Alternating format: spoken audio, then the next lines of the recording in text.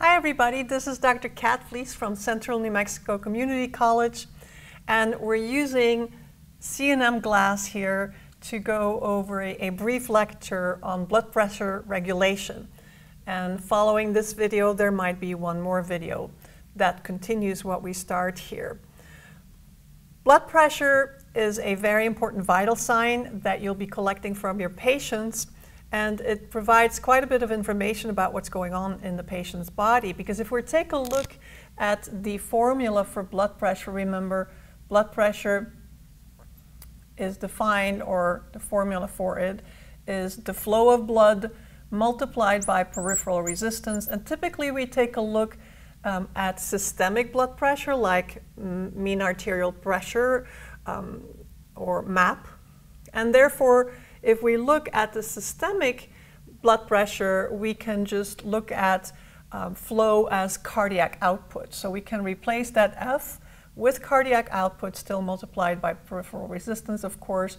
And then don't forget that we can tease out cardiac output into stroke volume multiplied by heart rate, and then all of that still multiplied by peripheral resistance. So what this now shows us is that blood pressure depends on all the variables that impact stroke volume, things that impact heart rate, and things that impact peripheral resistance. Now, our focus is going to be on those three cardiovascular centers. I'll just call them the three CV centers that help regulate blood pressure. And you may recall they're called the two cardiac centers, being the cardioinhibitory center, I'll abbreviate this, the cardioacceleratory center. So these two together we call the two cardiac centers, and then there's the vasomotor center. I'm trying to make my pens not squeak too much. So these together are forming our cardiovascular centers, and they're located in the medulla of the brainstem. Okay, so if we now come back to our formula, and if we want to bear in mind that we want to learn about how these three centers here control blood pressure, then with regards to peripheral resistance, we're going to be interested in how peripheral resistance changes in the form of vasoconstriction and vasodilation. Let me grab another pen here. Can change peripheral resistance. You know very well that there are, that's a much better pen, isn't it? You know very well that there are many additional things that can impact peripheral resistance, but we're going to focus on these because they're directly related to your vasomotor center, for instance. Heart rate is pretty obvious. We need to look at that as a variable that impacts blood pressure.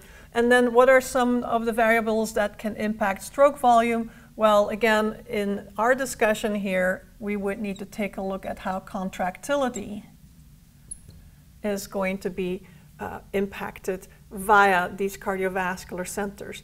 Are there additional things that can impact stroke volume? Yes, remember there's preload, there's afterload, but they're not directly controlled by these cardiovascular centers. So we're looking at contractility. We'll just repeat heart rate here, and how vasoconstriction and vasodilation can change peripheral resistance, and how that then, or all three of them, therefore impact blood pressure. So all of these are impacted via the cardiac, are impacted by the autonomic nervous system, I should say, via the cardiovascular centers in the medulla, the ones listed here near the top. And of course, with regards to the autonomic nervous system, that could be the sympathetic nervous system, or sympathetic fibers, as I'll just call them. And then there are the parasympathetic fibers as well. Recall that anything autonomic nervous system is part of the motor division, right? So these are going to be neurons that carry information from the medulla or from the central nervous system, I should say. So let me put that here. So they carry action potentials from the central nervous system to their effectors. Remember, that's what motor neurons do.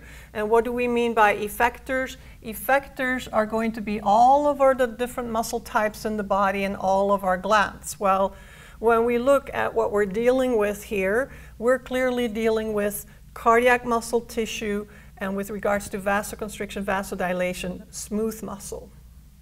Okay, now if we look at the heart, where we're focusing on contractility and heart rate, then we know that the heart is innervated by both sympathetic and parasympathetic fibers. And therefore, when these sympathetic and parasympathetic fibers secrete their neurotransmitters, we're going to see a change in contractility and heart rate. On the other hand, we're going to also see that your blood vessels are almost exclusively only innervated by your sympathetic fibers. So when it comes to our blood vessels, they are only impacted by sympathetic fibers. There are some exceptions to that rule, but for our general purpose here, for our class, for us to better understand this whole blood pressure regulation mechanism, assume that your blood vessels are innervated by sympathetic fibers only. Your heart, on the other hand, is characterized by dual innervation, both sympathetic and parasympathetic fibers. Now let's take a look at what kinds of neurotransmitters are secreted by the sympathetic fibers. Your sympathetic fibers, when they are activated, they're going to secrete norepinephrine. On the other hand, your parasympathetic fibers, when they're activated, they're going to secrete acetylcholine. Now, when you studied skeletal muscle and AMP1, remember that your somatic motor neurons, so we're not talking autonomic for a second here, but your somatic motor neurons, they also secreted acetylcholine. But any acetylcholine that lands on skeletal muscle is always going to cause depolarization and therefore contraction of the muscle. That is not always the case here in the autonomic nervous system, right? So, for instance, when acetylcholine is secreted onto our heart, it's going to act inhibitory. On the other hand, if norepinephrine is secreted onto the heart, it is going to act excitatory onto the heart. In other words, when acetylcholine lands on the heart, you could actually say it's going to therefore diminish contractility, diminish heart rate. On the other hand, norepinephrine secreted by these sympathetic fibers is going to increase contractility, increase heart rate. And of course, that will therefore change the blood pressure accordingly. Now, with regards to the blood vessels, that norepinephrine that ends up on the blood vessels will always act excitatory. In other words, when norepinephrine lands on our smooth muscle of our blood vessels, it is going to promote vasoconstriction. The more norepinephrine lands on our blood vessels, on the smooth muscle cells of our blood vessels, the more vasoconstriction. So how do blood vessels vasodilate? There is no parasympathetic innervation. It's merely by less norepinephrine secretion. We could argue that we're going to inhibit many sympathetic fibers that are going to the blood vessels, and therefore less norepinephrine lands onto these blood vessels, and therefore they cannot constrict as much. Or you could argue that they are vasodilating.